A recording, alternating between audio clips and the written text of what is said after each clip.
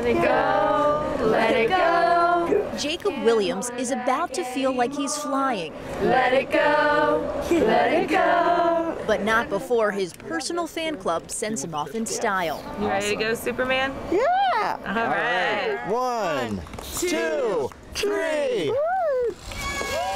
There's nothing that makes me happier than seeing kids doing regular kid stuff. Tucked away at the Woodlands in Wexford is Camp Inspire. It's an overnight camp specially designed for children who have ventilators and other complex medical issues. Jacob is 13 years old and has been in a wheelchair most of his life.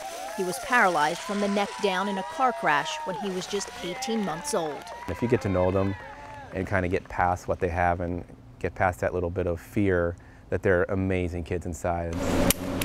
Now in their second year, this passionate team of Children's Hospital doctors, nurses, and volunteers And then we'll move the chair. have designed once-in-a-lifetime experiences for these 14 children. You ready to go for your ride? Yeah. For Jacob, Bring him forward and then his zip line adventure finally came true. breathing okay? It took us an hour and 15 minutes to get him up. It was a tedious process that included taking Jacob off his usual ventilator and attaching him to a battery-powered device. I'm just changing the air, okay? When I see him go down the zip line and everybody's applauding, that sounds like camp to me.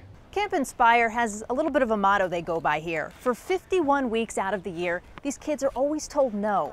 But for these 5 days, Joey and his fellow campers are told anything's possible. There's wheelchair art, Awesome. baseball, and the always popular talent show. What's the favorite thing you've done so far?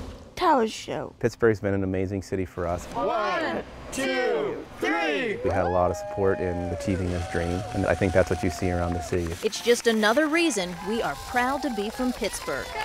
In Wexford, Catherine Amenta, Channel 11 News.